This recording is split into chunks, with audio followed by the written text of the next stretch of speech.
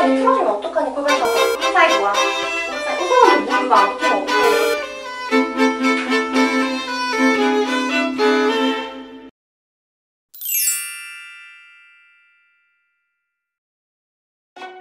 안녕하세요. 엘리쌤이에요. 사이드 데벨로페 높게 들 수 있는 노하우. 발레리나 리나님께서 이렇게 질문해 주셨는데요. 데벨로페를 높게 들기 위한 훈련법에 대해서 알아봤어요. 데벨로페 동작은 유연성과 근력 그리고 발레의 기본기가 탄탄해야지만 할 수 있는 동작이에요. 처음부터 많이 들려고 하시지 마시고 1cm씩 늘린다고 생각하시면서 진행해 주세요.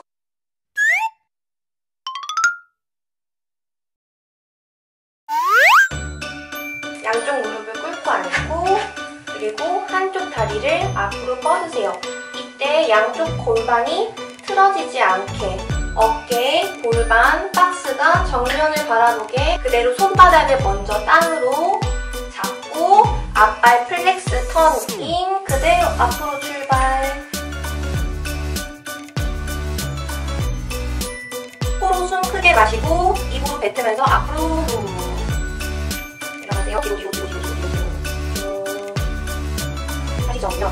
오른쪽 왼쪽 번갈아 가면서 진행해 주시고요. 일단 스트레칭이 익숙해져서 고통이 느껴지지가 않고 늘어나는 느낌이 안 든다면 이렇게 도구를 사용해서 스트레칭을 더 늘려주시면 돼요. 호흡 마시고 뱉고를 반복하면서 근육을 늘려주세요. 뒤도 마찬가지예요. 이렇게 올리고 반복해주세요. 스트레칭 효과를 보시려면 꾸준히 하는 게 가장 중요하고요. 적어도 3분에서 5분은 진행해 주셔야 돼요.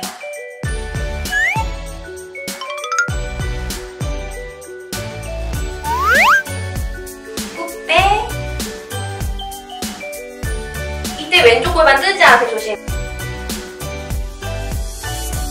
아티튜드 지나서 이때 엉덩이 조이고 뒤꿈치 들고 엄지발가락 포인 끝까지 해서 내 엉덩이 방향으로 쥐어짜세요. 그대로 데벨로페 드방 들으세요. 이때 양쪽 어깨 뜨지 않게 허리 뜨지 않게 골반 움직이지 않게 엉덩이 모으고 그대로 턴 아웃 더 돌려주면서 내려올게요.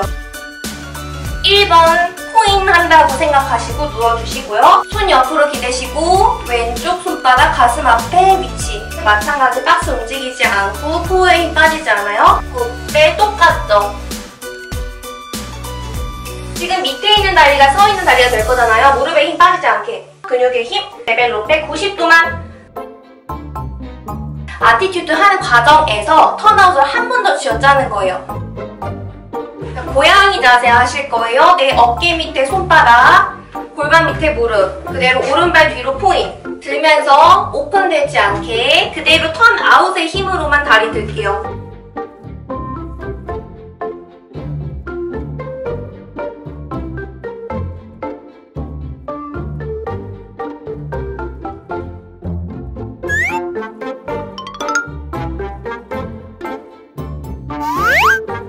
양손바 잡고 아까 했던 것처럼 턴규 드방 나가주세요. 그 상태에서 안근육 모으고 엉덩이 쪼아서 뒤꿈치를 천장 쪽으로. 앤 1번 턴아웃 힘으로. 턴아웃 힘 이어서 그대로 사이드 옆으로 갈게요. 다리 위로 풀업 하세요. 턴아웃. 자, 이 고관절 근육의 힘으로. 꼬리뼈 다운. 하나.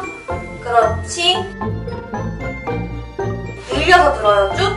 얼굴 나가면서 나가야 돼요. 쭉 기다려. 무릎에 힘. 안옆기 다 하신 다음에 드방 들었어요. 서 있는 쪽 골반이 움직이는 쪽 따라가지 않게 턴아웃 조이고 그대로 사이드 옆으로. 코 앞으로 나가면서 아라베스크 배 끌어올려서.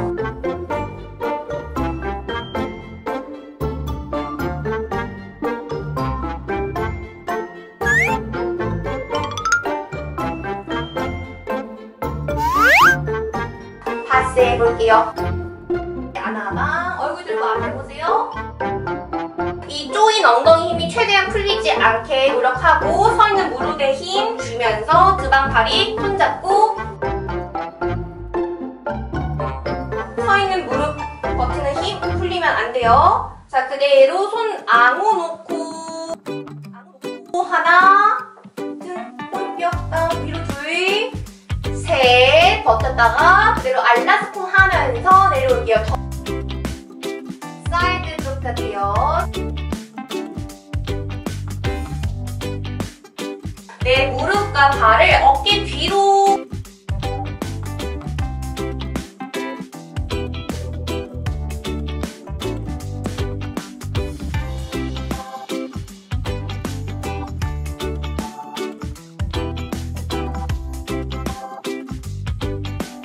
오늘 알려드린 운동 꾸준히 해주시면 조금씩 변화가 보일 거예요.